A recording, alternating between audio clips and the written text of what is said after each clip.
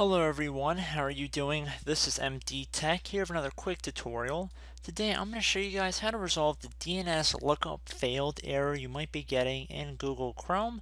So if you're browsing the internet and you receive the error that the server at whichever site you're trying to visit can't be found because the DNS server lookup failed, this tutorial will be for you guys. So pretty straightforward here. We're going to start by heading over to Start button and we're going to right click on it.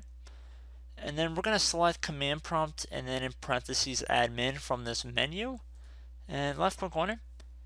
If you receive a user account control window, select Yes.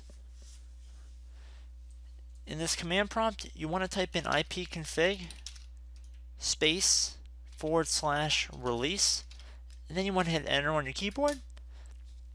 Once you're done typing that in, you want to type in ipconfig /all, and then you want to hit enter again.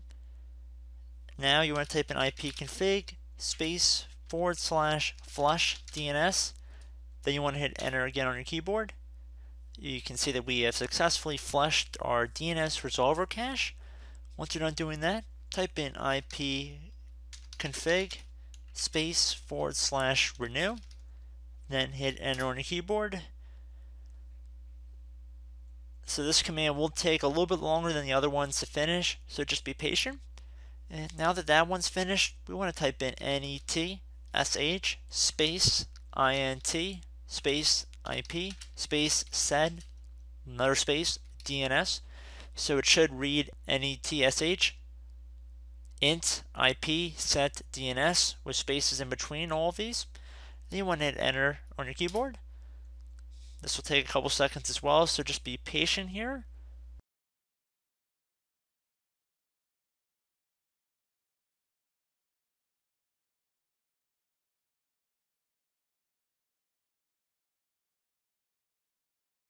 Okay, so once that one is done, we're going to type in netsh winsock reset.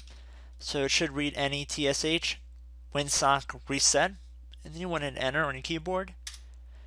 And this should be the last command we're going to run here, and it'll say that we have successfully reset the winsock catalog.